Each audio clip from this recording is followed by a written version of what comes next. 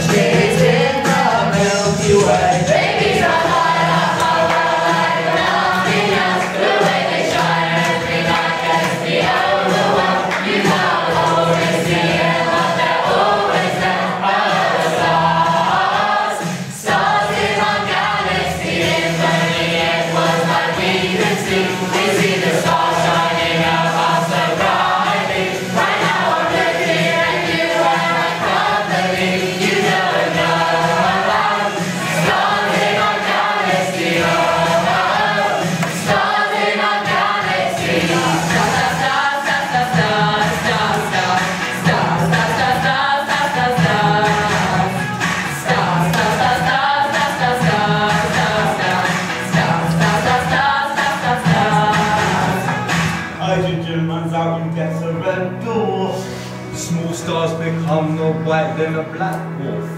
But big stars will expand and explode.